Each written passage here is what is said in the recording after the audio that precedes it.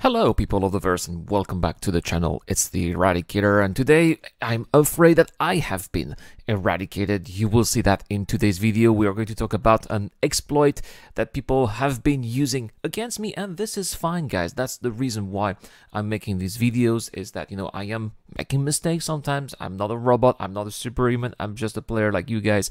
I'm making mistakes, I'm learning from those mistakes, and I'm sharing those mistakes with you guys so that you can also learn from those mistakes as well. More after these messages. This video is brought to you by the people who support this channel on Patreon and via the join button as well. Supporters of the channel get access to lots of cool perks, such as access to my private Discord, your question answered in the show, you get to know when I'm going to play, and also you get to have a chance to influence the editorial line of the channel. Any help is appreciated, starts at just $1 a month. Thank you very much for watching. This is the Eradicator, and I'll see you guys later.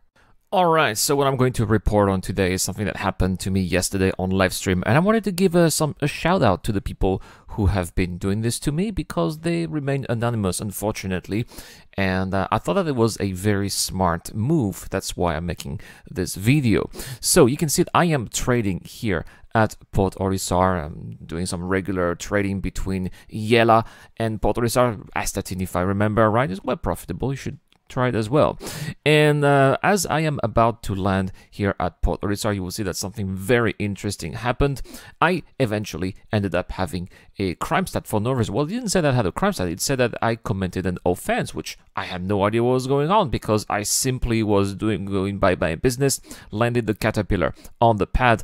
But what I understood later is that apparently there was someone in EVA waiting for me to land my caterpillar, and apparently the ramming that particular caterpillar made me commit an offense. So that was definitely an issue here, and it got me a crime stat.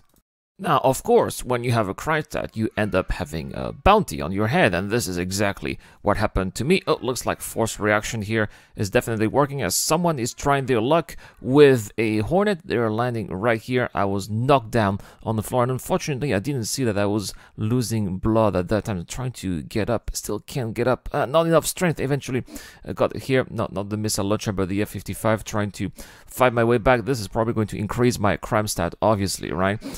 So trying to fight back here, and just when he is, I was about to get him, but no, he did not kill me.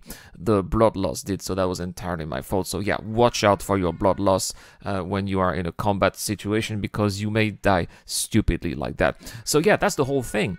You get rammed by someone at one of the pads, that someone gets a crime stat, then after they get a crime stat, they get a bounty. Of course, you go to SPK and then you try to cash in on your bounty. I think that this kind of strategy is extremely smart, and this again highlights that we desperately need situations like death of a spaceman, when we are going to have death of a spaceman and our lives are going to matter in the verse, you know, or our health situation is going to matter. We will not be able to just casually and randomly die like it is currently the case in Alpha 3.x.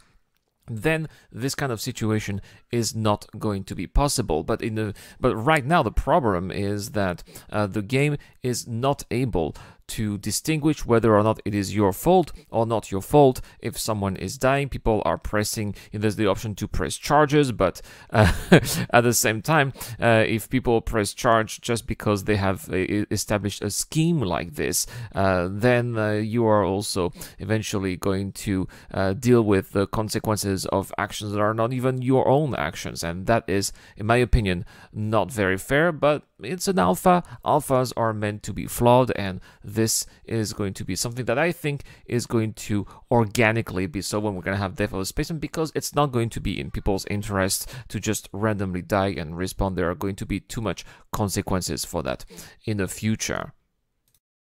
And that's all for this little video, guys. Thank you very much for watching. I hope that this video allowed you to learn something, and that you will be as careful as I will be as well in the future in the verse. Yes, watch out for people at pads, any kind of pads, you know, who you may eventually ram, because they're going to get that's going to get you a crime stat, and then they'll be waiting for you at whatever security post you'll be going in order to clear your crime stats. So yeah, this is a little exploit here. It's part of the game as of right now, unfortunately, but it is what it is. So I just wanted to raise awareness about this issue.